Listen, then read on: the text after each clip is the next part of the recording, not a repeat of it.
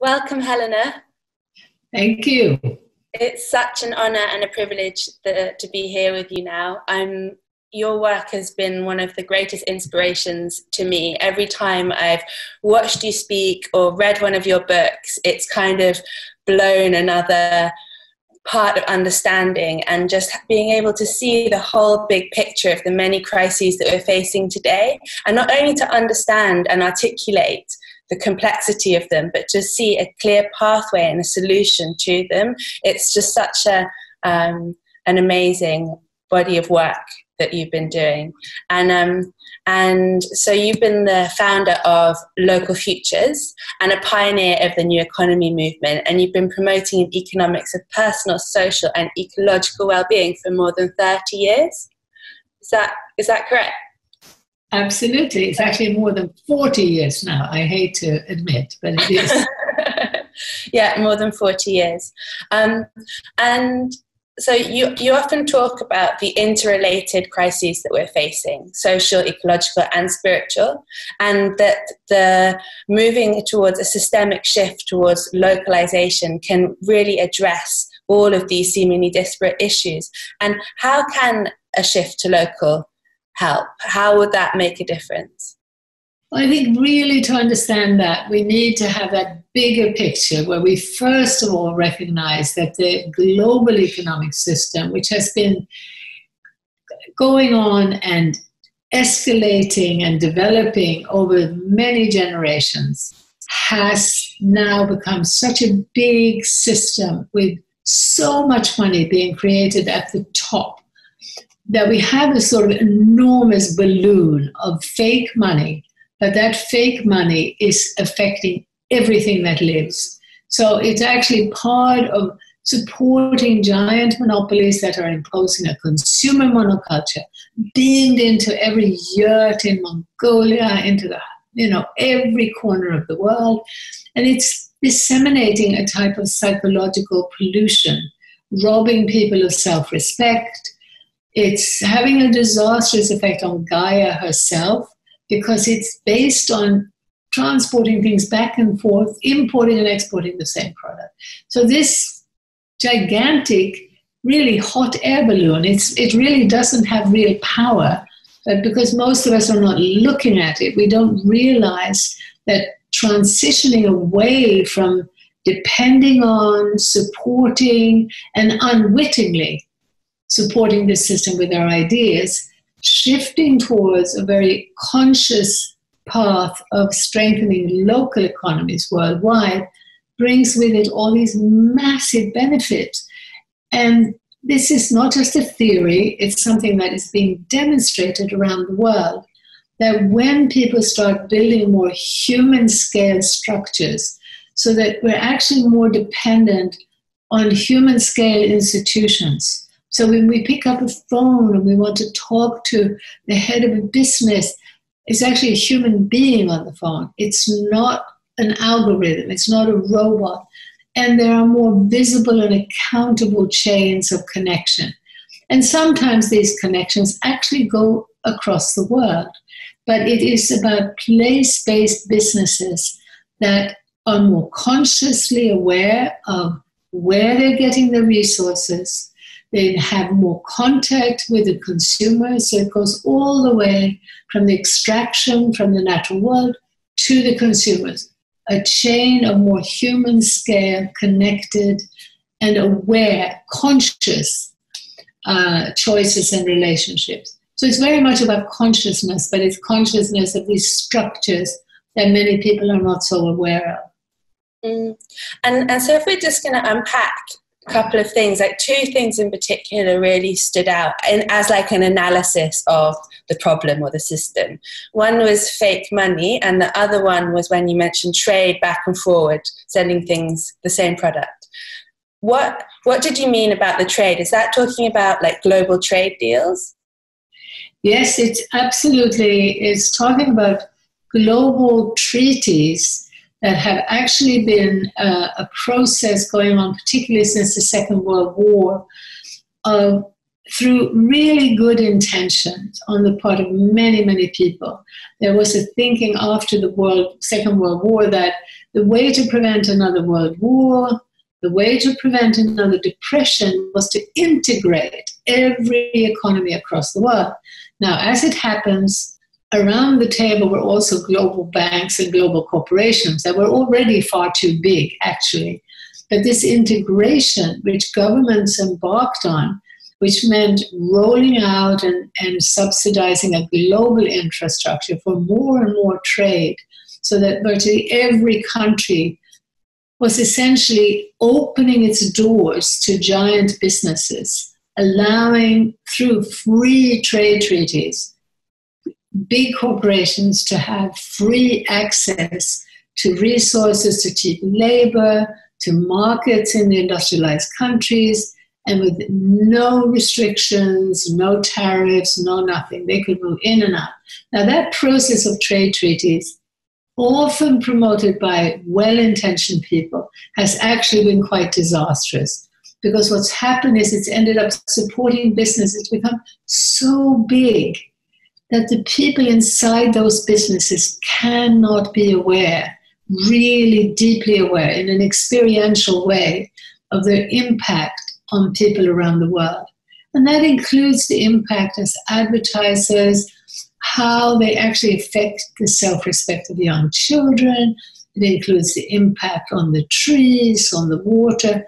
That experience of the impact has been reduced to distant numbers. And then all the time this pressure, as a machine, the global publicly traded corporation, is being pressured by shareholders to just become bigger and bigger, and the absolute focus has to be profit. Now, that has also led to countries ending up importing and exporting the same product. So across the world, every day, we literally are importing and exporting the same product. So the US now exports 1.5 billion tons of beef and veal a year, turns around and imports 1.5 billion tons of beef and veal every year. Why? And how can it be that this is happening when we talk about climate change? How can it be that the UK exports as much butter and milk as it imports? Why would we do that? Well, I would argue the main reason that's happening is because those global arrangements are simply not recognized either by the environmentalists or even by most government people. There's not really been anyone in charge.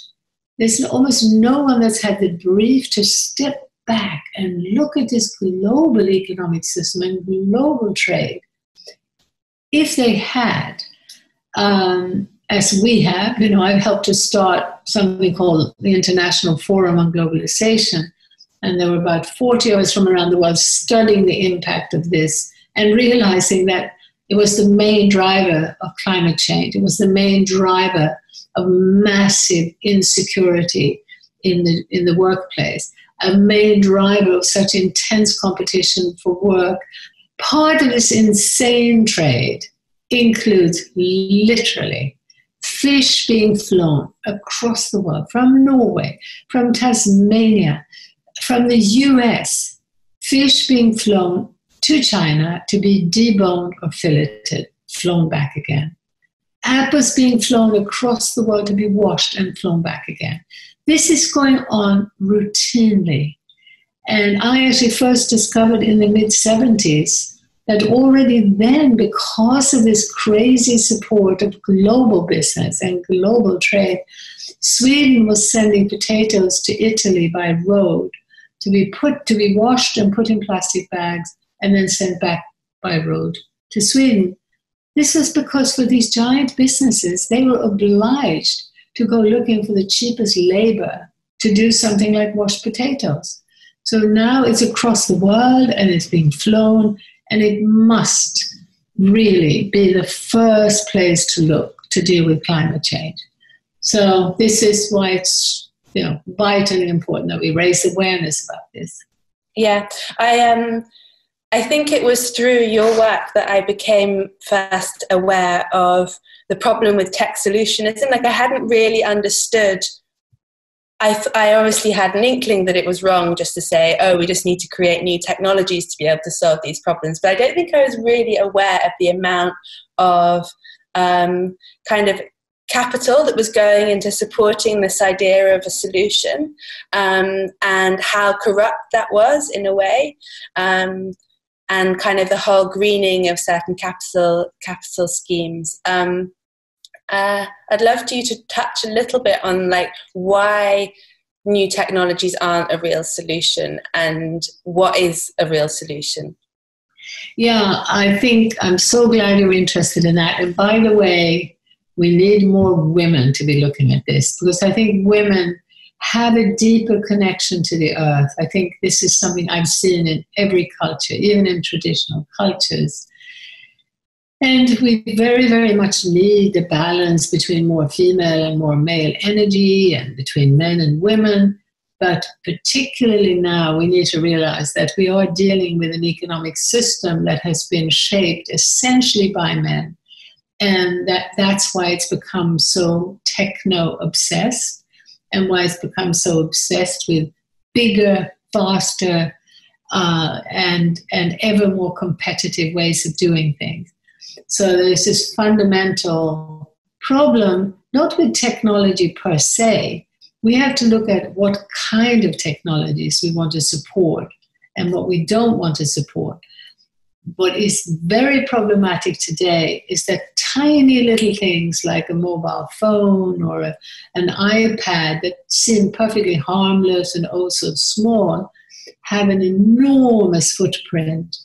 And the footprint includes scarce minerals and mining that's destroying whole countries. And of course, there are limits to these resources. And because these technologies have been created by giant monopolies that generally don't pay tax and that have amassed more and more wealth and power, we have to be really aware now what we need to do about that. Because it's not just a question of these scarce minerals, it's a question of these giants are imposing a system with built-in obsolescence, manufactured so that you cannot repair them, manufactured so that people need to update and buy new every year. It's a madness in a world where really the majority of people realize that there are limits to resources and that we need to be producing our industrial products really carefully. And why not do it in such a way that lots of people can be involved in both the production and in the repair of technologies that we would deem really useful for humanity? So we have to basically, particularly after COVID now, we need to be willing to take a big breath and a pause and carefully look at what I see as a very important fork in the road. Because of this constellation, which was particularly aggravated after the Second World War, but even more in the mid-80s, with a new era of global trade treaties, this escalation and speed, which really, over the last 30, 35 years, the speed in the deregulation of trade, not just in goods, but in money, the financial markets, this deregulation of those giant global traders is responsible for most of the serious crisis we're facing. And most people who are looking at the world situation will tell you that things have gone from bad to worse in the last 30 years. And I just want to remind people that understanding why, understanding that there's actually a very clear path, a very single thread that we can focus on to deal with this vast system that if we don't understand how or why the world has gone from bad to worse, if we sort of know that we don't really like big business having so much power, but we have no idea about the actual mechanisms whereby they gain so much power and are continuing to gain more power, then we really are blind and in the dark, ending up dealing with just single issues and sort of fighting against what seems to be a multi-headed monster where every day there seems to be a new mega crisis. So this is actually, what I'm trying to say here is really very, very positive. You know, it doesn't sound that way. I'm talking about this big system, but it's only so big because we have not been paying attention. And I also, you know, you mentioned too about the fake money. We really need to recognize that when we have a system where fewer and fewer people benefit, those people who are benefiting are actually weaker and weaker. We have the numbers because now the truth is that more than 99% of humanity, and I mean much, much more, it's roughly 99.9% of humanity, have not had any part in negotiating or pushing for these trade and finance deals. It's a tiny minority. And even those people who were pushing for them were not really aware of the huge damage they were doing. So I really feel it's helpful to see that blindness from the majority, but even to the tiny minority pushing for this craziness is really the problem. So waking up and addressing and looking at is what I call big picture activism. And that's how we can all play a role. We can all play a role by just becoming more aware of the fundamentals, speaking out, sharing the websites, sharing the films, the voices, as you're doing now, which I think is, you know, it's just the most important work we can do. I'm probably jumping the gun for you. Maybe you want to ask those things later. No, but no. Shall I come back? Because if you want me to, I wouldn't mind saying something a bit more about the fake money. Yeah, that would be great. Is that in relation to debt? Well, it is in relation to debt, but I think it's unfortunate when people only focus on the debt part. We need to understand the money system holistically. All of this with big picture activism, from my point of view, is to understand the connections and see the bigger picture. So with the money system, what's happened for a very long time is that as the economy became more and more global, and some of this goes back already to the 1400s in Italy, where ways of accounting, ways of allowing banks to pretend to their depositors that they were doing something other than what they were doing. This is part of this whole trajectory of a global system where the global traders gain more and more power.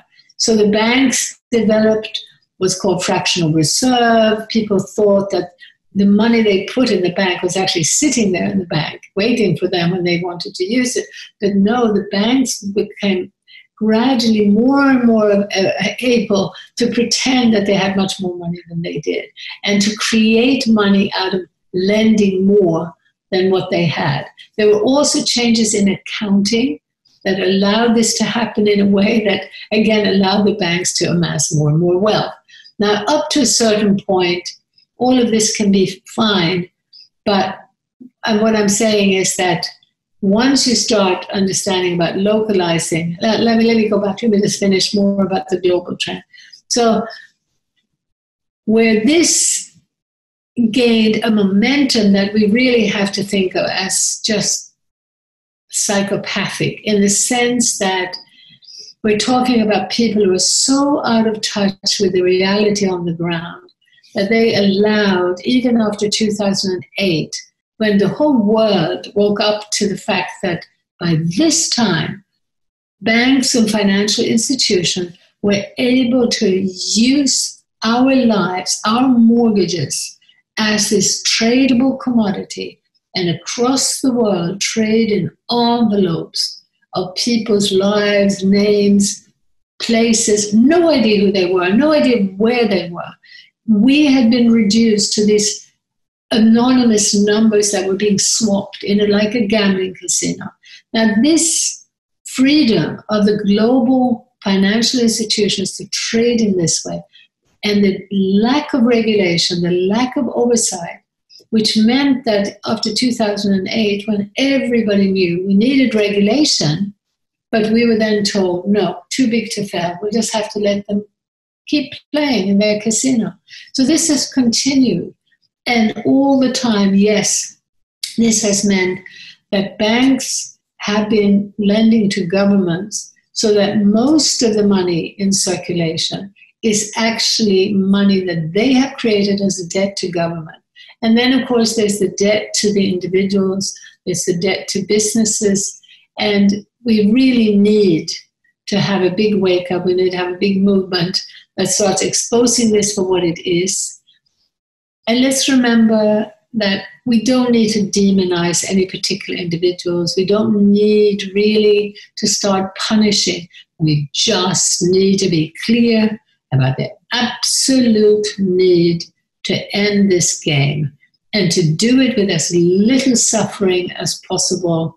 But really what we're talking about is a democratic process whereby we, the citizens, we are clearly informed of our choices, because we do not realize that right now, every price in our marketplace, when you and I go to buy some bread, when we go to buy some water, when we go to buy any of our basic needs, or anything for that matter, the price in the marketplace is an artificial construct born of a set of regulations at the local, regional, and national level, and deregulation at the global level. Subsidies for those who don't pay tax, and squeezing every business and individual operating within the national arena for taxes. So we have this incredibly unfair system where every single business, as I say, at the national level is squeezed for taxes, squeezed with regulations, many of which are so not just stupid that they're insane, but they are outrageous.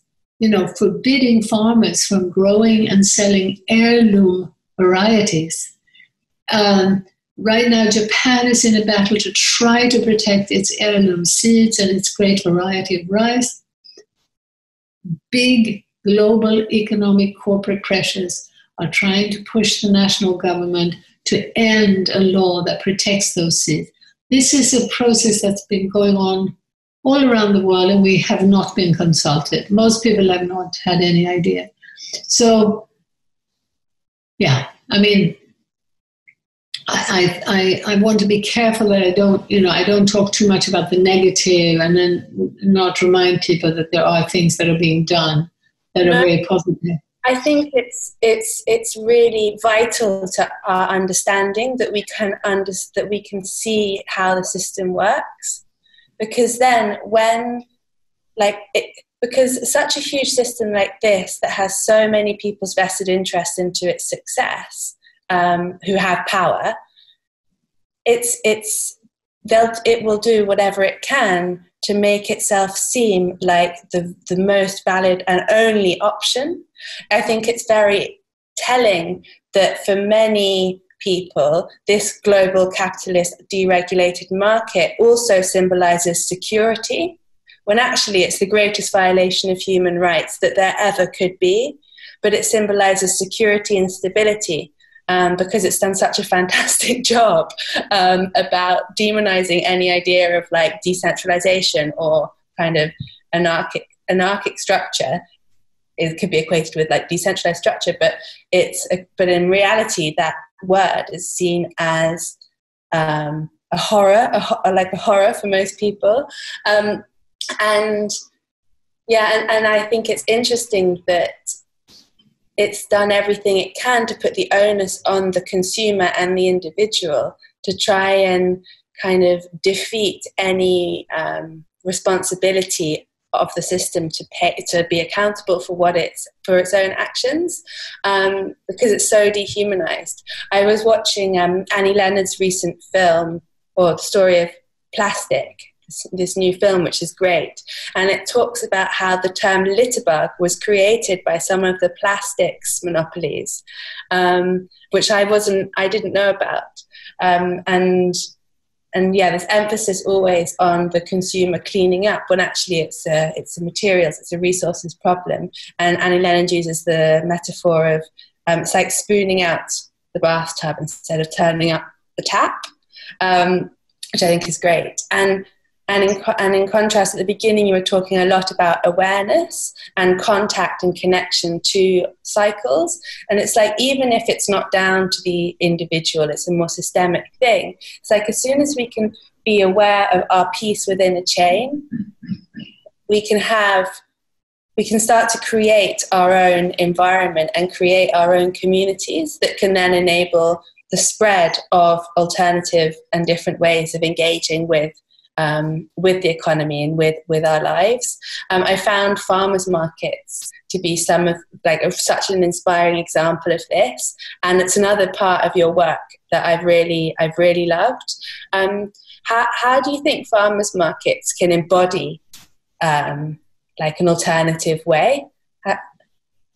Well, first of all, the best way to understand this picture of how the global economy has become so destructive and why local economies are this win-win-win solution is to look at food and farming, and to understand that driving people away from the land, and particularly in the modern era, replacing them with more and more fossil fuels, has never, ever meant that human beings were producing more food per unit of land.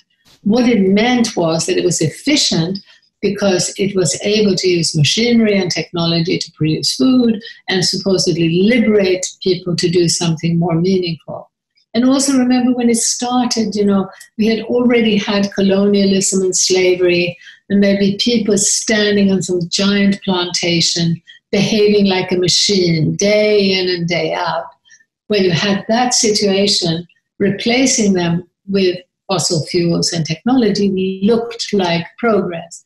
However, even in my native country of Sweden, this major leap in progress after the Second World War meant driving people away, not just from the land, but from smaller towns and villages into bigger and bigger, very energy-intensive cities, high-rise, the cement, all of it using lots of fossil fuels, and isolating people from each other and from the land. Now, the localization movement has been going on, particularly again, in these last 30 years. We've been pioneers, and we've been promoting local food, and particularly farmers markets, consumer supported agriculture, and so on, for more than 30 years.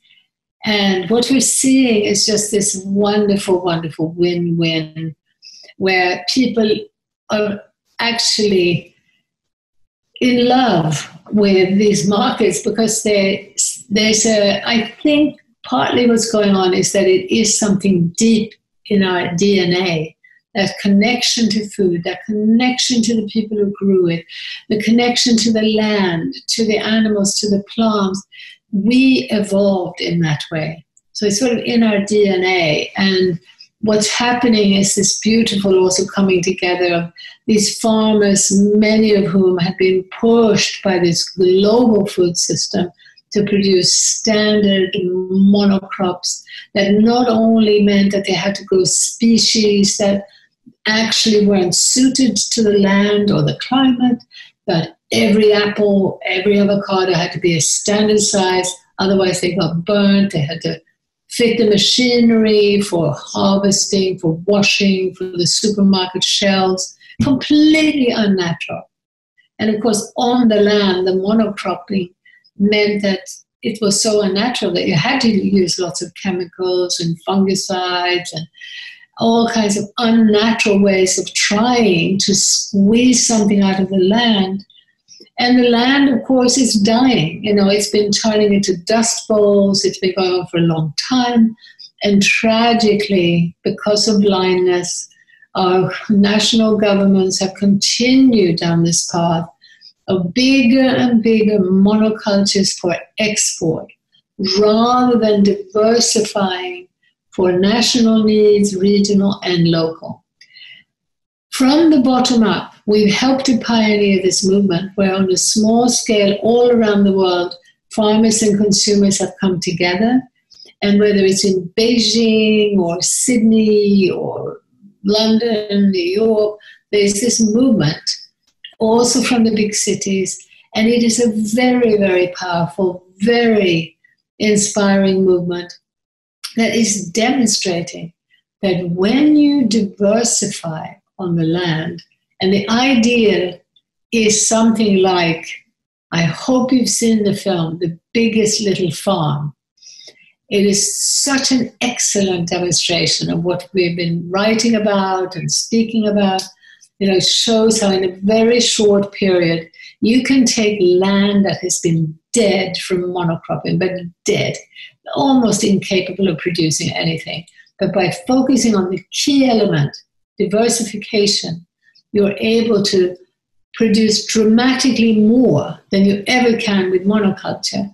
And you can create a thriving home, not just for the crops that you're selling to a market relatively close to the farm, and relatively close can even be hundreds of miles away, but you're not shipping across the world and you're not a serf to a giant anonymous market or corporation. And when you do that, you also create a thriving home for wildlife at the same time. And you create much more enjoyable livelihoods and more livelihoods. So it's a movement that shows you can have more meaningful jobs, far more productivity, and at the same time, you're reducing the ecological footprint. And you're doing that in, again, just a multitude of ways, including that you're using much less packaging, much less transport, much less refrigeration. So I can't stress enough how important it is for us to support that movement and to realize that just because you might have some farmers markets in your town or city, it's not enough. We need to give it much more support. We should be looking at a goal of something like, as some people are doing now in the local food movement around the world, they're trying to have as an ideal about 80% of the food consumed in an area from the region and about 20% imported. So that's the yeah. Thank you. I love the farmers market movement. I think it's one of the most inspiring examples of localization in action, and understanding the way kind of diversification enables the flourishing of all life can really highlight why localization is so important. Particularly like when you're understanding seeds and the need for seed saving, and that being one of the traditional ways of indigenous cultures or traditional cultures of surviving, exchanging of seeds, and then having resilient crops that can withstand many different types of weather patterns, and the fact that kind of corporate genetic modification and such would try and make that elite, like not allowed,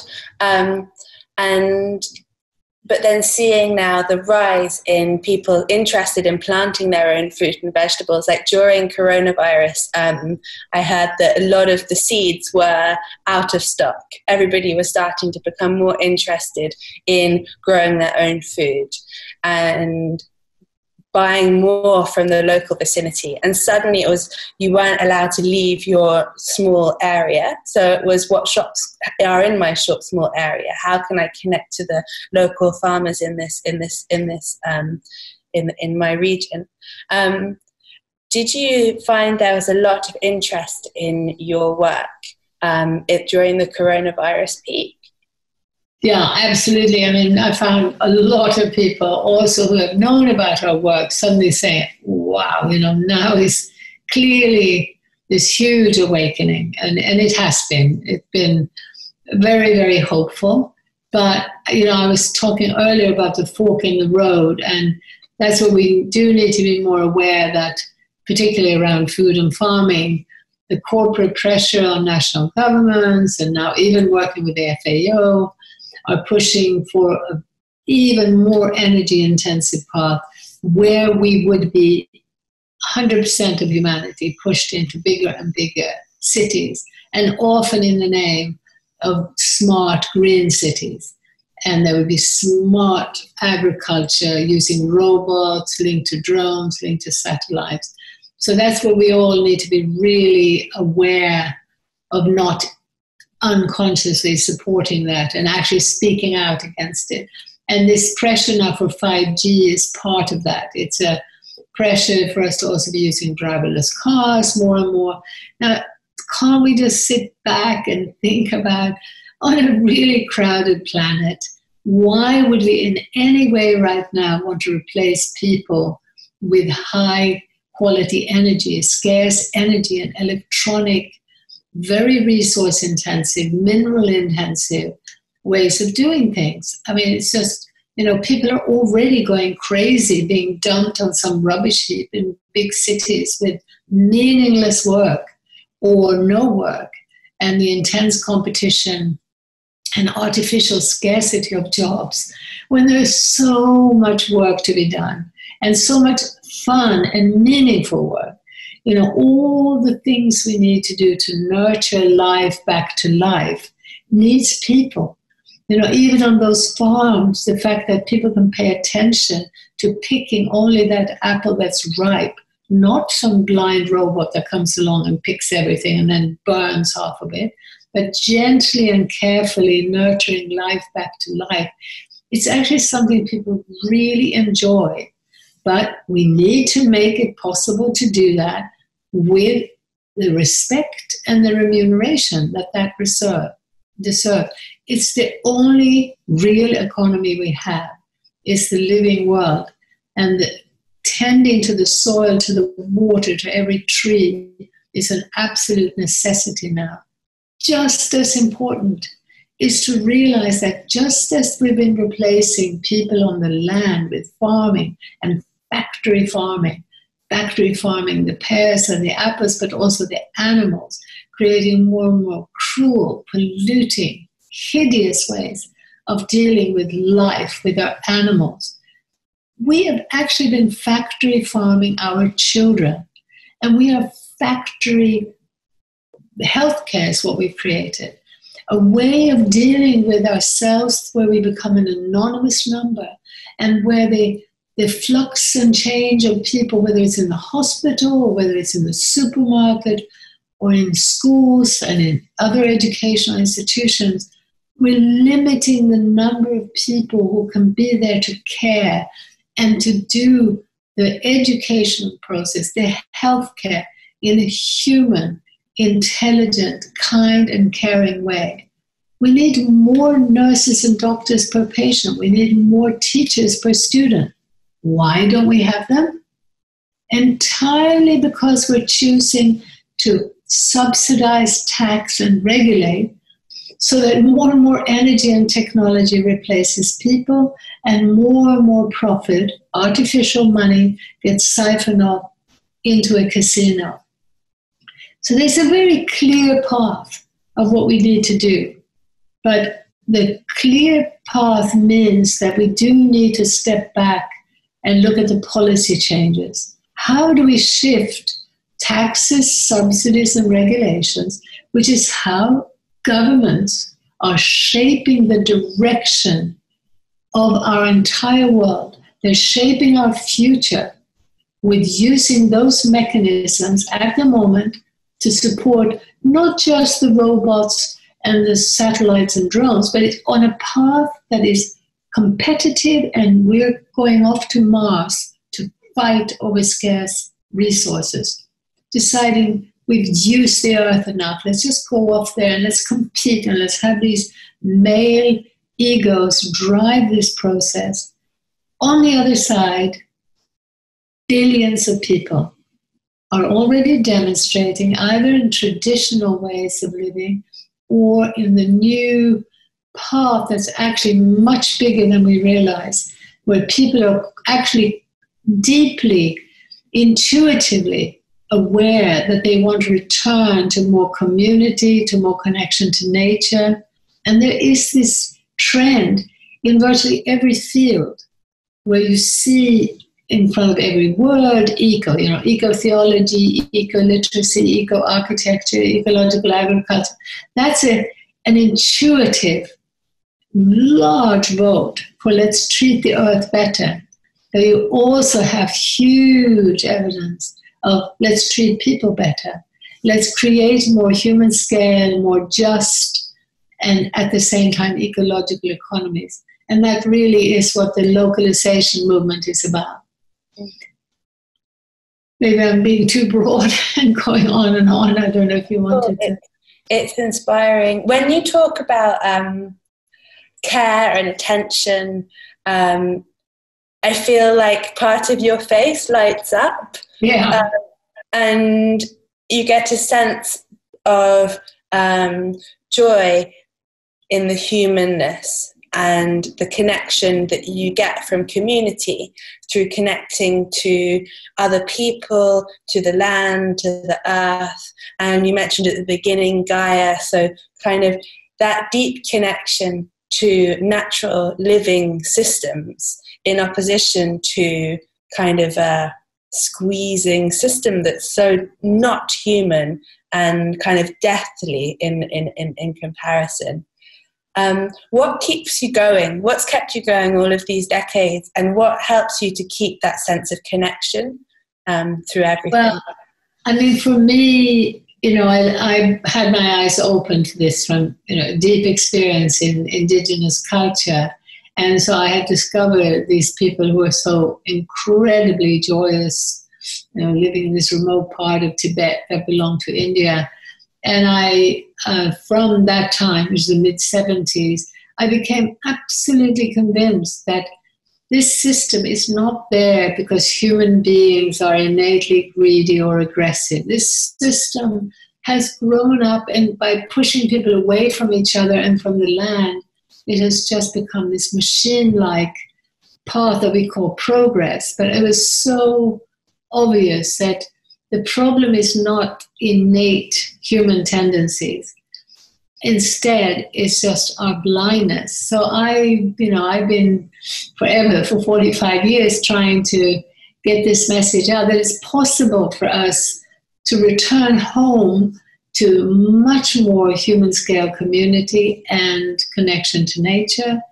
And because for these 45 years, I've been absolutely convinced that it's not only possible, but I've seen that it's happening. And I've even had the pleasure of knowing that I've contributed to some of it. And so what definitely keeps me going is not only my faith and love of nature, but my faith in people and my love of people.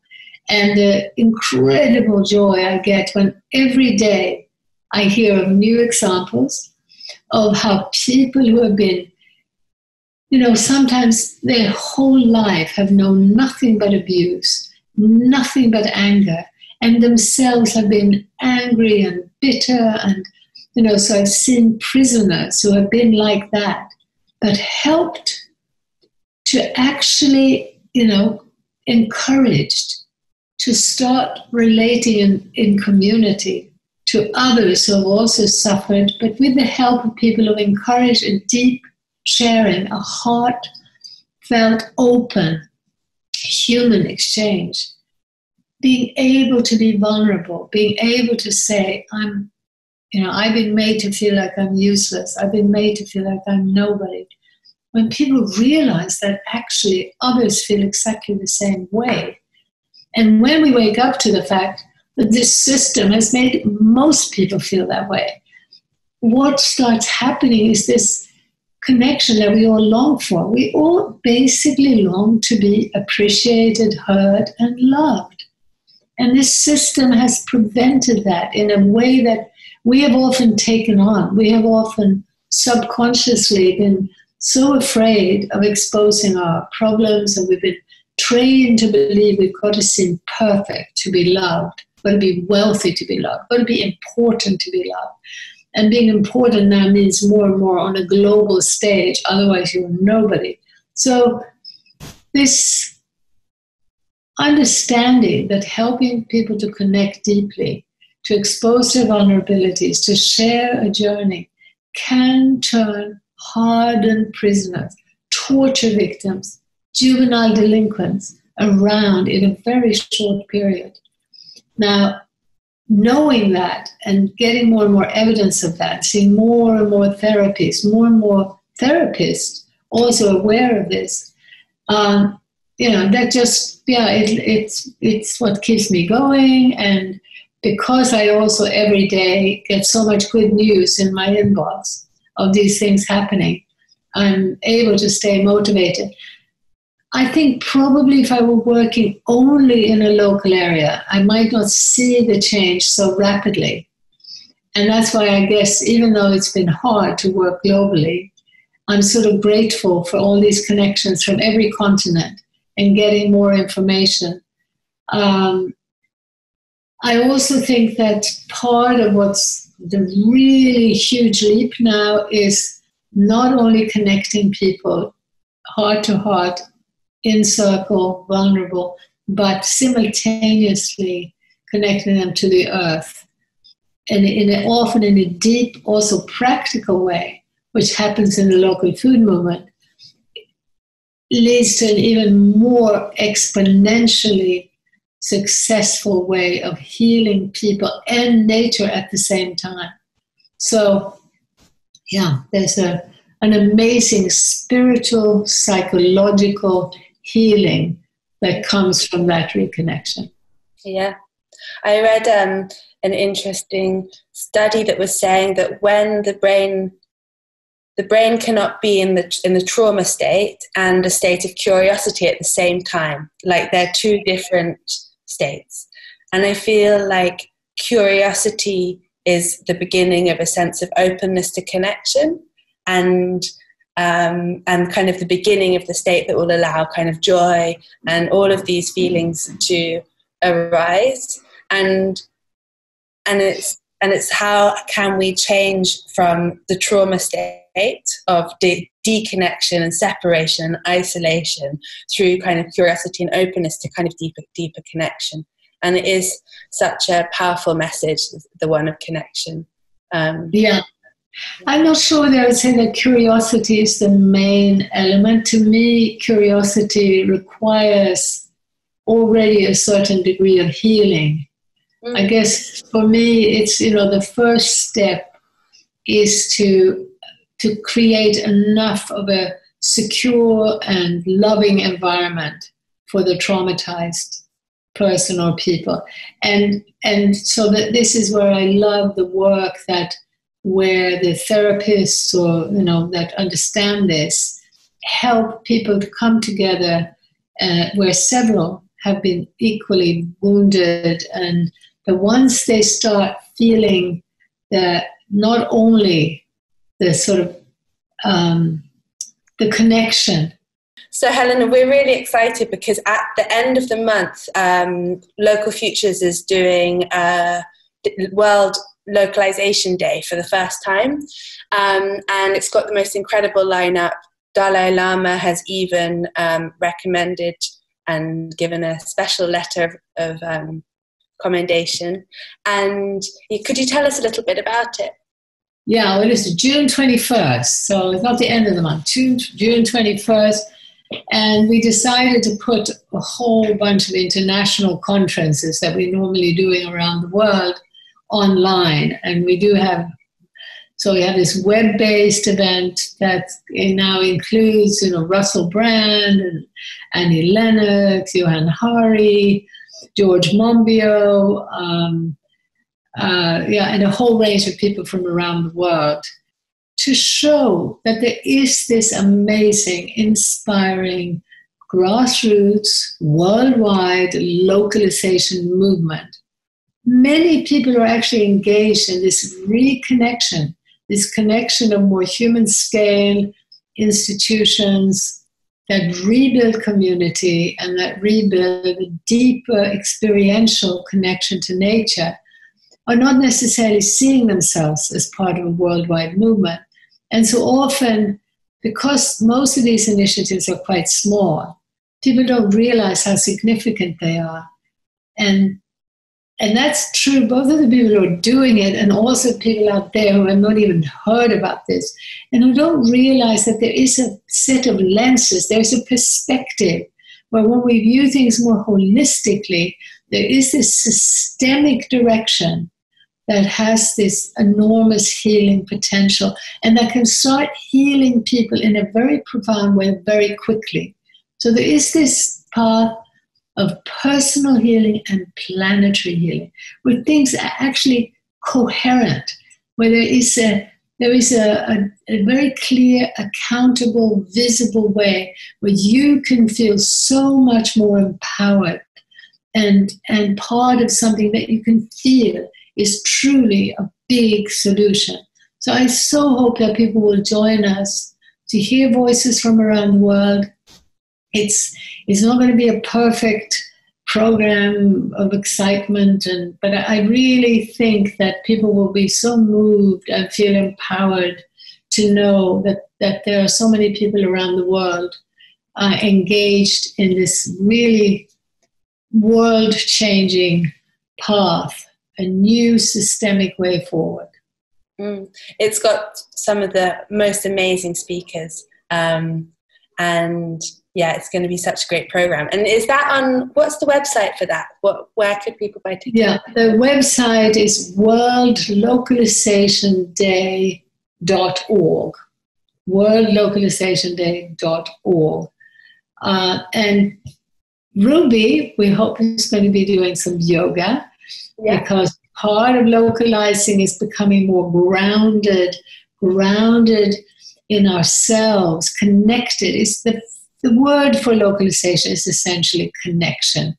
It's, first of all, reconnecting our brain so that we're not just operating out of the left brain and chattering away, but we actually allow ourselves a feeling of peace by allowing the right brain to have a bit of a pause and a chance. And it's about reconnection between our minds and our hearts and our bodies. By the way, as we learn more about localization, we also connect to all this new science that recognizes the gut biome and the soul biome as being completely connected. And so we start getting grounded in the earth and at the same time in ourselves. And so this is why we also want to have a little bit of yoga on the way as we're listening to some arguments that, both describe a bit about globalization, but primarily it's about localization. And so we're very grateful to Ruby for offering to help us with some yoga on the journey. It's a privilege. Thank you so much, Helena, for your time today.